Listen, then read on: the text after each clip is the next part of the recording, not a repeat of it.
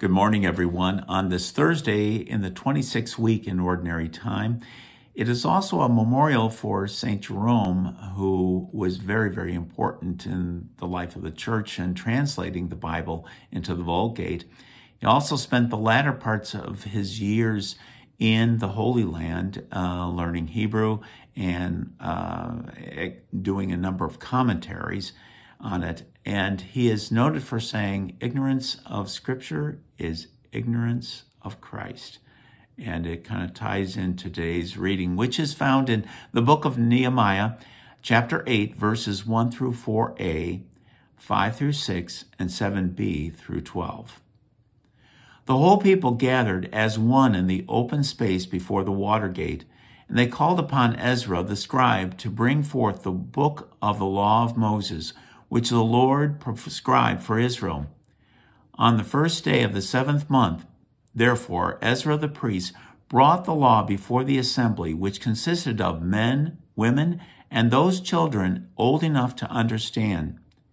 Standing at one end of the open space that was before the water gate, he read out of the book from the daybreak until midday, in the presence of the men, the women, and those children old enough to understand. And all the people listened attentively to the book of the law. Ezra the scribe stood on a wooden platform that had been made for the occasion. He opened the scroll so that all the people might see it, for he was standing higher up than any of the people. And as he opened it up, all the people rose. Ezra blessed the Lord, the great God, and all the people, their hands raised high, answered, Amen, Amen. Then they bowed down and prostrated themselves before the Lord, their faces to the ground. As the people remained in their places, Ezra read plainly from the book of the law of God, interpreting it so that all could understand what was read. Then Nehemiah, that is, his excellency, and Ezra, the priest scribe, and the Levites who were instructing the people, said to all the people, Today is holy to the Lord your God. Do not be sad and do not weep. For all the people were weeping as they heard the words of the law. He said further, Go, eat rich foods and drink sweet drinks, and allot portions to those who have nothing prepared. For today is holy to our Lord. Do not be saddened this day, for rejoicing in the Lord must be your strength.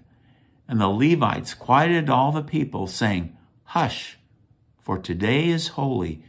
You must not be saddened. Then all the people went to eat and drink, to distribute portions, and to celebrate with great joy, for they understood the words that had been expounded to them. The word of the Lord. Thanks be to God. What a powerful expression of the power of the Word of God. Amazing the length of time that the Word of God was being expounded to the folks, but not just simply expounded, but also explained.